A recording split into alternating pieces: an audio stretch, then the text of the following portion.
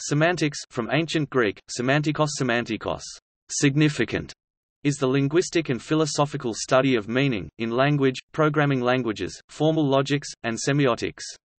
It is concerned with the relationship between signifiers—like words, phrases, signs, and symbols—and what they stand for in reality, their denotation. In international scientific vocabulary, semantics is also called semasiology. The word semantics was first used by Michel Briel, a French philologist. It denotes a range of ideas—from the popular to the highly technical. It is often used in ordinary language for denoting a problem of understanding that comes down to word selection or connotation.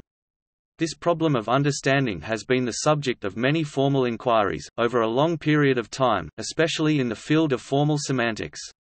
In linguistics, it is the study of the interpretation of signs or symbols used in agents or communities within particular circumstances and contexts. Within this view, sounds, facial expressions, body language, and proxemics have semantic meaningful content, and each comprises several branches of study. In written language, things like paragraph structure and punctuation bear semantic content, other forms of language bear other semantic content. The formal study of semantics intersects with many other fields of inquiry, including lexicology, syntax, pragmatics, etymology, and others.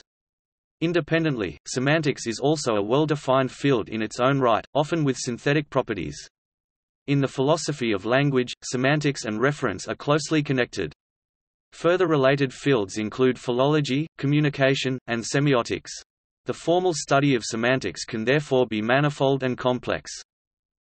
Semantics contrasts with syntax, the study of the combinatorics of units of a language without reference to their meaning, and pragmatics, the study of the relationships between the symbols of a language, their meaning, and the users of the language. Semantics as a field of study also has significant ties to various representational theories of meaning, including truth theories of meaning, coherence theories of meaning, and correspondence theories of meaning. Each of these is related to the general philosophical study of reality and the representation of meaning. In 1960s, psychosemantic studies became popular after Osgood's massive cross-cultural studies using his semantic differential (SD) method that used thousands of nouns and adjective bipolar scales. A specific form of the SD, projective semantics method uses only most common and neutral nouns that correspond to the 7 groups factors of adjective scales most consistently found in cross-cultural studies: evaluation, potency, activity as found by Osgood, and reality, organization, complexity, limitation as found in other studies. In this method, 7 groups of bipolar adjective scales corresponded to 7 types of nouns, so the method was thought to have the object scale symmetry between the scales and nouns for evaluation using these scales. For example, the nouns corresponding to the listed 7 factors would be beauty, power, motion, life, work, chaos, law. Beauty was expected to be assessed unequivocally as very good on adjectives of evaluation-related scales, life as very real on reality-related scales, etc. However, deviations in this symmetric and very basic matrix might show underlying biases of 2 types: scales-related bias and objects-related bias. This OS design meant to increase the sensitivity of the SD method to any semantic biases in responses of people within the same culture and educational background.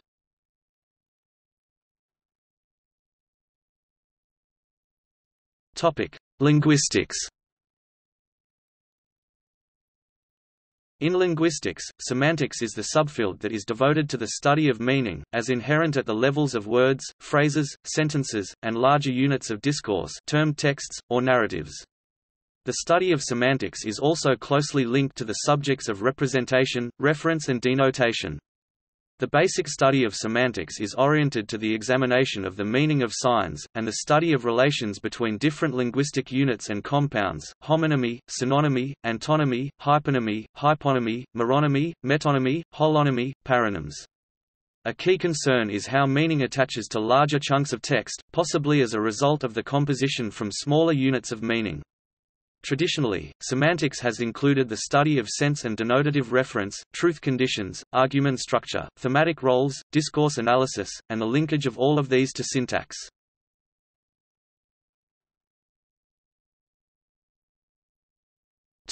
Montague grammar. In the late 1960s, Richard Montague proposed a system for defining semantic entries in the lexicon in terms of the lambda calculus. In these terms, the syntactic pass of the sentence John ate every bagel would consist of a subject, John, and a predicate, ate every bagel. Montague demonstrated that the meaning of the sentence altogether could be decomposed into the meanings of its parts and in relatively few rules of combination. The logical predicate thus obtained would be elaborated further, e.g. using truth theory models, which ultimately relate meanings to a set of Tarskian universals, which may lie outside the logic. The notion of such meaning atoms or primitives is basic to the language of thought hypothesis from the 1970s.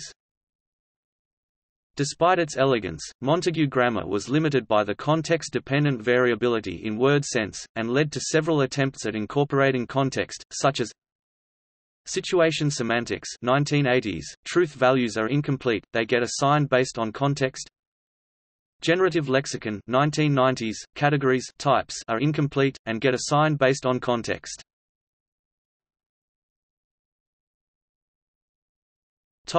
Dynamic turn in semantics. In Chomskyan linguistics there was no mechanism for the learning of semantic relations, and the nativist view considered all semantic notions as inborn. Thus, even novel concepts were proposed to have been dormant in some sense. This view was also thought unable to address many issues such as metaphor or associative meanings, and semantic change, where meanings within a linguistic community change over time, and qualia or subjective experience. Another issue not addressed by the nativist model was how perceptual cues are combined in thought, e.g. in mental rotation. This view of semantics, as an innate finite meaning inherent in a lexical unit that can be composed to generate meanings for larger chunks of discourse, is now being fiercely debated in the emerging domain of cognitive linguistics, and also in the non-Fodorian camp in philosophy of language. The main challenge is motivated by factors internal to language, such as the problem of resolving indexical or anaphora, e.g. this X, him, last week. In these situations context serves as the input, but the interpreted utterance also modifies the context, so it is also the output. Thus, the interpretation is necessarily dynamic and the meaning of sentences is viewed as context-changing potentials instead of propositions. Factors external to language, i.e. language is not a set of labels stuck on things, but a toolbox, the importance of whose elements lie in the way they function rather than their attachments to things. This view reflects the position of the later Wittgenstein and his famous game example, and is related to the positions of Quine, Davidson, and others. A concrete example of the latter phenomenon is semantic underspecification. Meanings are not complete without some elements of context. To take an example of one word, red, its meaning in a phrase such as red book is similar to many other usages, and can be viewed as compositional. However, the colors implied in phrases such as red wine very dark, and red hair coppery, or red soil, or red skin are very different. Indeed, these colors by themselves would not be called red by native speakers. These instances are contrastive, so red wine is so called only in comparison with the other kind of wine, which also is not white for the same reasons. This view goes back to de Saussure. Each of a set of synonyms like redouter to dread, craindre to fear, avoir peur to be afraid has its particular value only because they stand in contrast with one another. No word has a value that can be identified independently of what else is in its vicinity, and may go back to earlier Indian views on language, especially the Nyaya view of words as indicators and not carriers of meaning. An attempt to defend a system based on propositional meaning for semantic underspecification can be found in the generative lexicon model of James Pustejovsky, who extends contextual operations based on type shifting into the lexicon. Thus meanings are generated on the fly, as you go, based on finite context.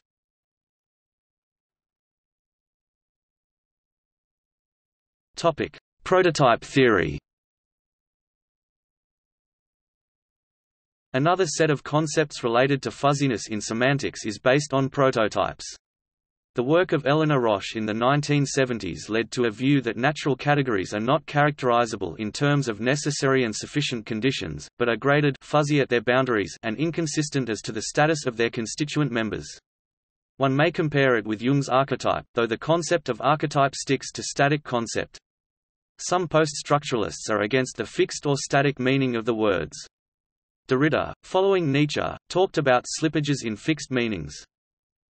Systems of categories are not objectively out there in the world but are rooted in people's experience. These categories evolve as learned concepts of the world. Meaning is not an objective truth, but a subjective construct, learned from experience, and language arises out of the grounding of our conceptual systems in shared embodiment and bodily experience. A corollary of this is that the conceptual categories, i.e. the lexicon, will not be identical for different cultures, or indeed, for every individual in the same culture. This leads to another debate, see the Sapir-Whorf hypothesis or Eskimo words for snow.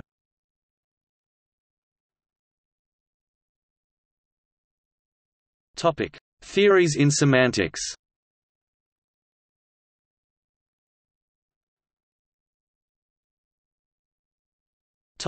Formal semantics originates from Montague's work, see above. A highly formalized theory of natural language semantics in which expressions are assigned denotations, meanings such as individuals, truth values, or functions from one of these to another. The truth of a sentence, and its logical relation to other sentences, is then evaluated relative to a model.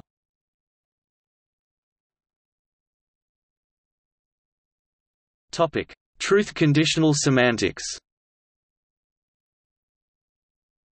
Pioneered by the philosopher Donald Davidson, another formalized theory, which aims to associate each natural language sentence with a meta-language description of the conditions under which it is true. For example, snow is white is true if and only if snow is white.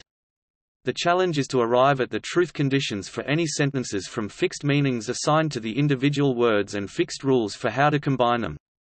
In practice, truth-conditional semantics is similar to model-theoretic semantics. Conceptually, however, they differ in that truth-conditional semantics seeks to connect language with statements about the real world in the form of meta-language statements, rather than with abstract models.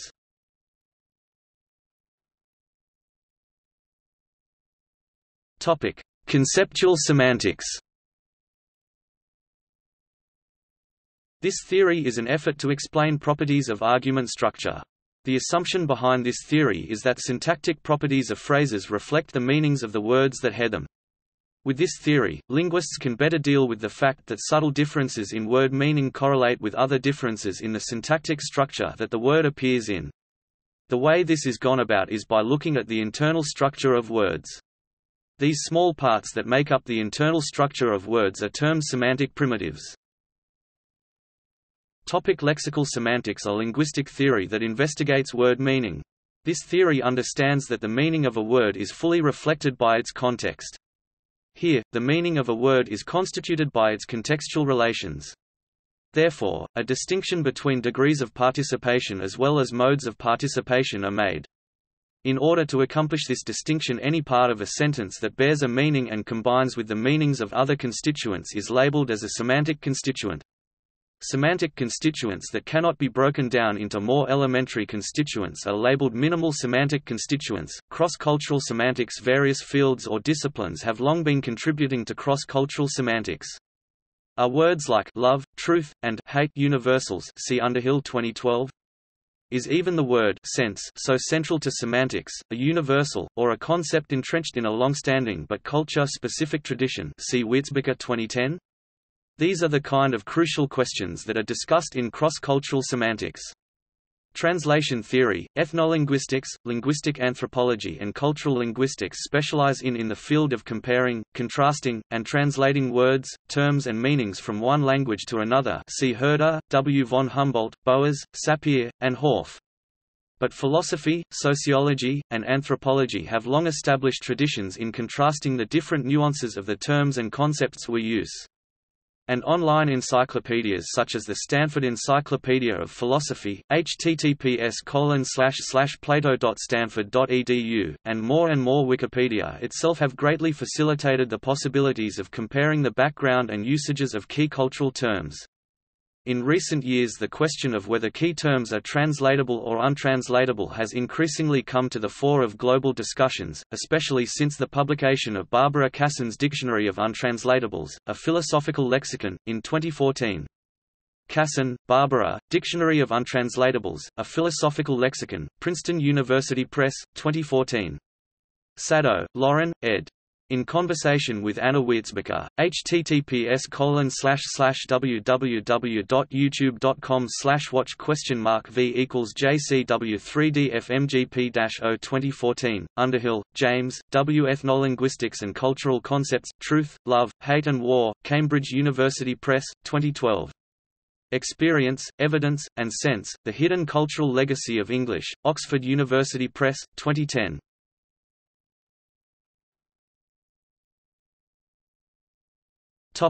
Computational semantics. Computational semantics is focused on the processing of linguistic meaning. In order to do this, concrete algorithms and architectures are described. Within this framework, the algorithms and architectures are also analyzed in terms of decidability, time, space complexity, data structures that they require, and communication protocols.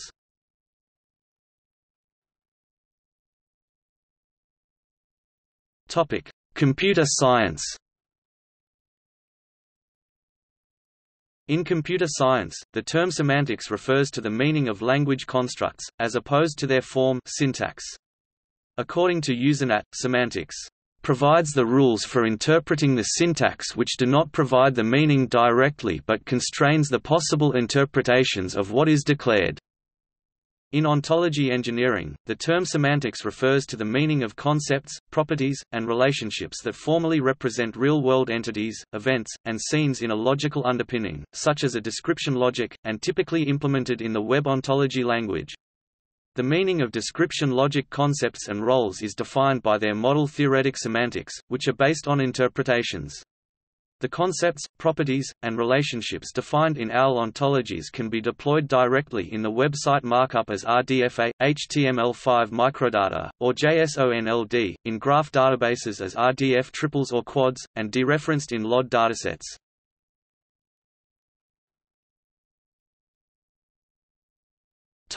Programming languages. The semantics of programming languages and other languages is an important issue and area of study in computer science. Like the syntax of a language, its semantics can be defined exactly. For instance, the following statements use different syntaxes, but cause the same instructions to be executed, namely, perform an arithmetical addition of y to x and store the result in a variable called x. Various ways have been developed to describe the semantics of programming languages formally, building on mathematical logic. Operational semantics – the meaning of a construct is specified by the computation it induces when it is executed on a machine. In particular, it is of interest how the effect of a computation is produced. Denotational semantics – meanings are modeled by mathematical objects that represent the effect of executing the constructs. Thus only the effect is of interest, not how it is obtained. Axiomatic semantics – specific properties of the effect of executing the constructs are expressed as assertions. Thus there may be aspects of the executions that are ignored.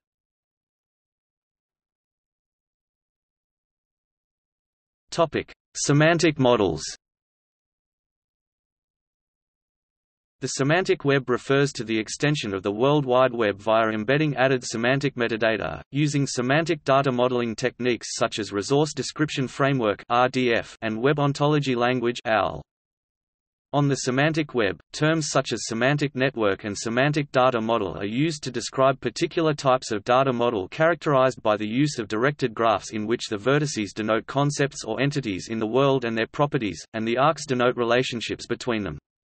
These can formally be described as description logic concepts and roles, which correspond to OWL classes and properties.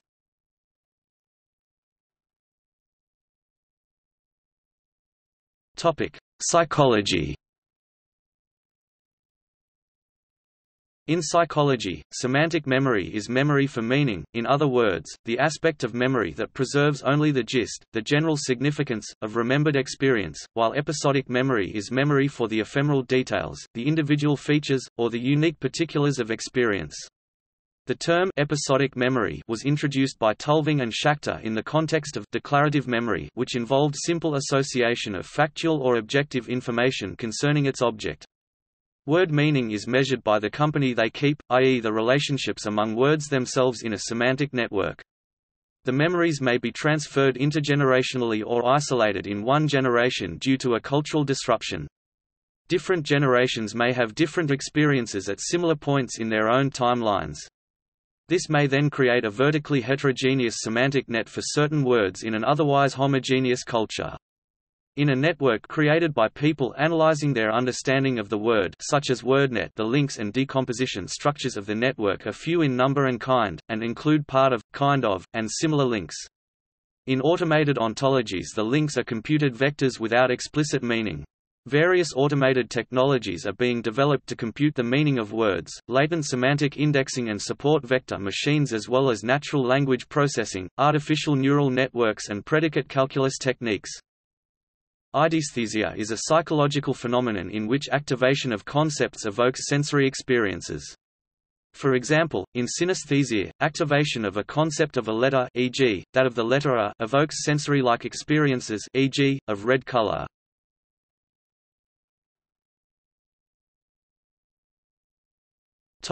See also: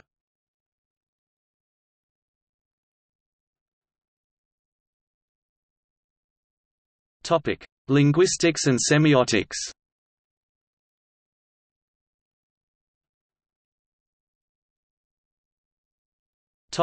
Logic and mathematics.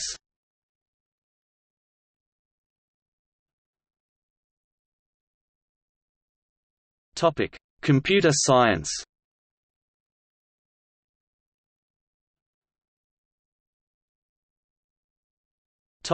Psychology. Notes